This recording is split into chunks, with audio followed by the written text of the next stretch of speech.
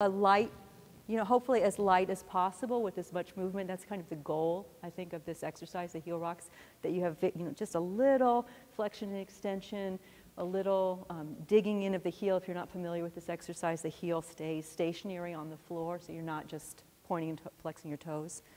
But the rippling wave travels all the way up to your head. You get an effect. So you're levering through. Granted, it's a wave motion, but you're levering through the body.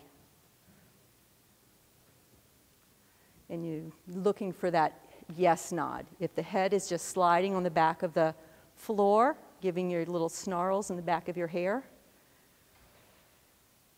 send your attention to your TMJ and the back of the head and the throat and just see if some softening can happen there.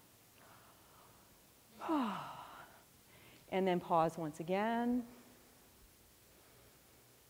and allow the weight of your body, weight is mass plus the force of gravity, so sinking in towards the floor.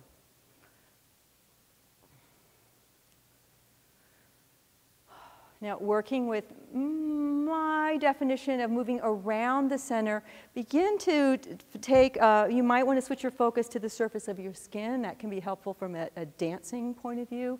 And start, exploring with your feet, different surfaces of your legs and arms, and even rolling the entire body. So in a dance class, I would just say roll the body to explore the entire surface of the skin. And in this context, I am thinking I'm not really moving into my center, I'm moving around my center, and in my world, I'm calling that indirect. It's also maybe closer, to that curvilinear pathway in space, perhaps.